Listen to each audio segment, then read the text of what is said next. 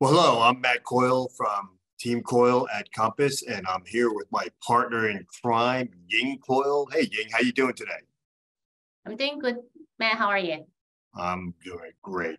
Hey, so guys, today we're doing something a little different. We're shooting on Zoom, and we'll see how this format works. In addition, we have slides we're going to go through, and I hope this is more helpful and easier to follow than our past videos. So just buckle up and let's see where this takes us.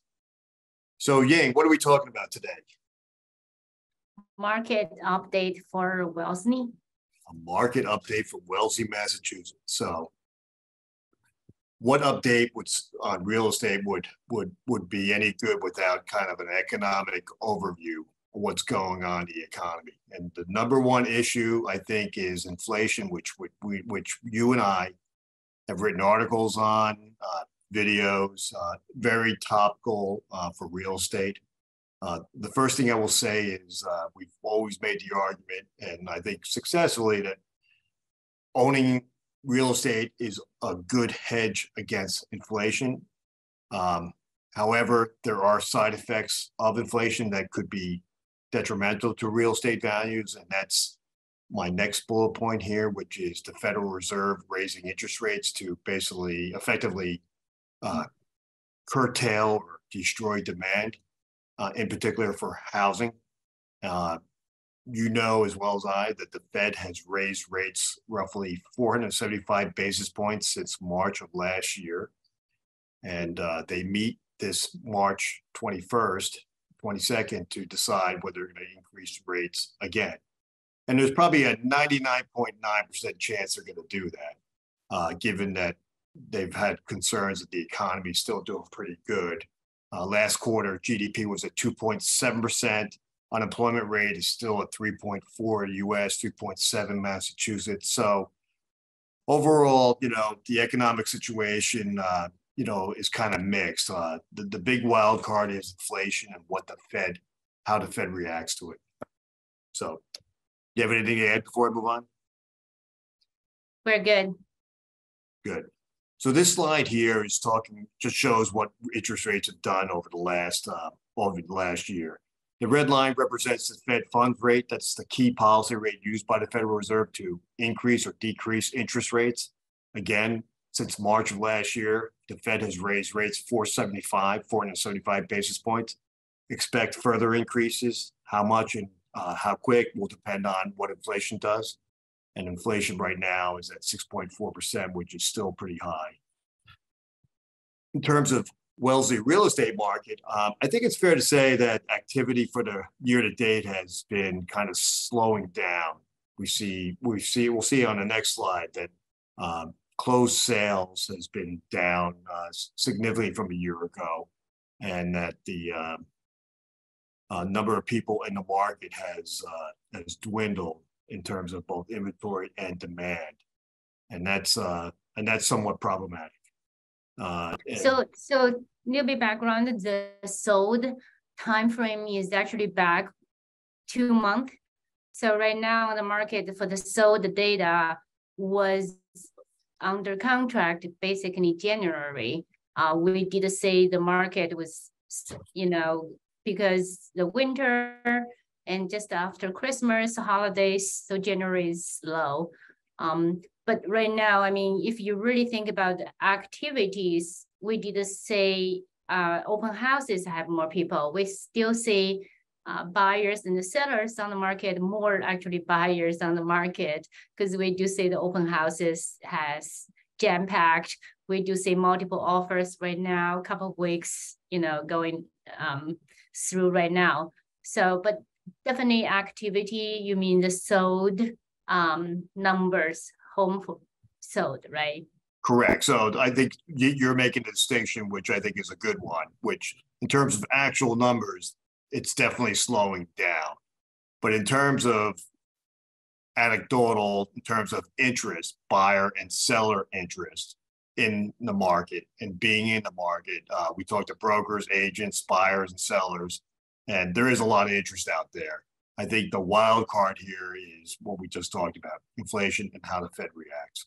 And interest rates still, we expect to be going up. So that's going to further choke off demand, for lack of a better way of saying it, which will have an impact on prices. But fortunately, and we'll look at some data, the Wellesley market pricing, although it has slipped a little bit in the first couple months of 2023, still at or near all-time high, which is good. And I think that speaks well of Wellesley in general, because it's just a great place to live. There's a lot of squares, Linden Square, which I'm looking at right now. Across the street, we have Wellesley Square, which is full of shops and restaurants, and just the parks, community, the school system, which our kids went to. Just an overall great place to live. And I think Wellesley, out of all the towns, probably is going to hold its market values for its homes very well, even if the market slips into a slower economy.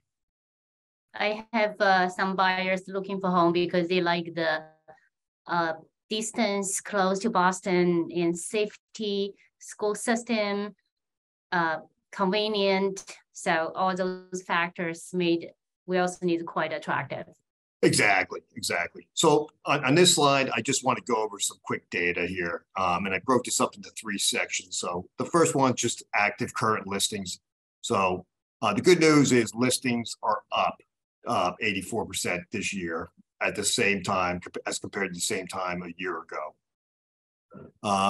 Days on market, though, is lengthening in terms of how long it takes to get these things under contract.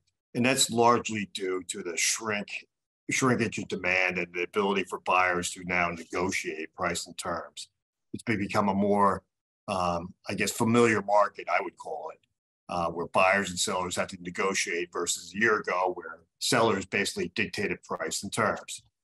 The second section here, listings, which when pending, which basically represents they're under agreement, they're down roughly about 8-9%.